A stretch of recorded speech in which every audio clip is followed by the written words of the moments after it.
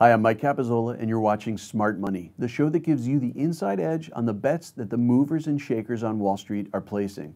This week, we're looking at the world of beauty, cosmetics, and fragrance, markets that have been hard hit by the pandemic, which may make up for that underperformance as the economy reopens.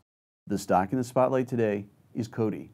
The company has a market cap of $5.25 billion and an annual sales of around $4.7 billion. The history of the business is a who's who of the beauty industry, with iconic brands such as Max Factor, Rimmel, and CoverGirl in the Coty stable, alongside a host of designer fragrances which are made and distributed by the company. Indeed, Coty is ranked #1 in fragrance and #3 in color cosmetics on a global basis. However, even a market leader has not been immune to the effects of the pandemic. Lower consumer footfall and the widespread wearing of face masks have severely dented cosmetic sales, with lipstick in particular feeling the brunt of that trend. Research from McKinsey suggests that global beauty sales could fall by as much as 30% over 2020. Makeup and masks just don't mix.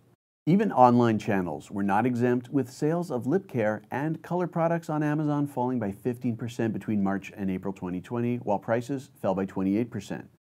There is a certain amount of irony here because the lipstick index created by Coty rival Leonard Lauder of Estee Lauder fame suggests that in times of economic uncertainty, consumers buy affordable luxuries and pick-me-ups such as lipsticks. But that hasn't happened this time around. Could that all be about to change as the prospect of an anti-COVID vaccine becomes a reality? Insider buying of Coty stock suggests that this could be the case.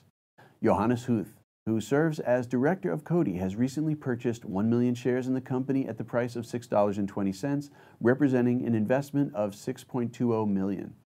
Johannes Huth is no stranger to Wall Street, as he's a partner in and head of Europe for legendary buyout firm KKR, which he joined back in 1999, and where he has overseen dozens of deals worth billions of dollars. KKR and Coty have done business themselves recently, with the buyout specialists purchasing the majority of the Wella hair care brand from Coty for $2.5 billion in a deal that should complete in the next week. Coty will retain a 40% stake in the business, however. KKR and Mr. Huth can see the value in Coty, its market-leading position, and portfolio of well-established brands.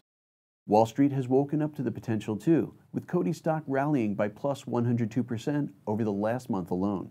Yet, despite those gains, the stock remains down by 39% year to date.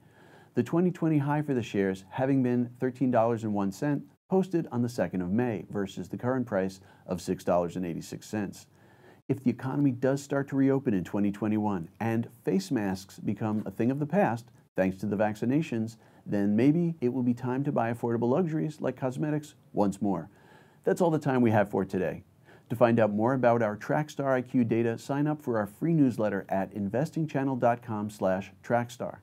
As always, make sure to do your own due diligence before making any investment decisions.